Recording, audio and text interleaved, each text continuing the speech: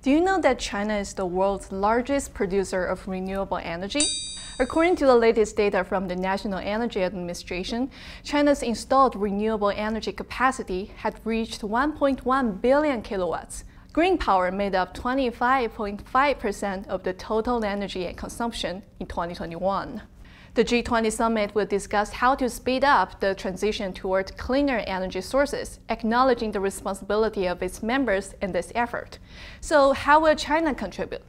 The report to the 20th CPC National Congress said that China will advance the energy revolution by, among other things, further developing cleaner energy sources such as hydropower and nuclear power. China also aims to raise the share of non-fossil fuel sources in its total energy mix to 20% by 2025. How will this shape a greener future? Let's wait and see.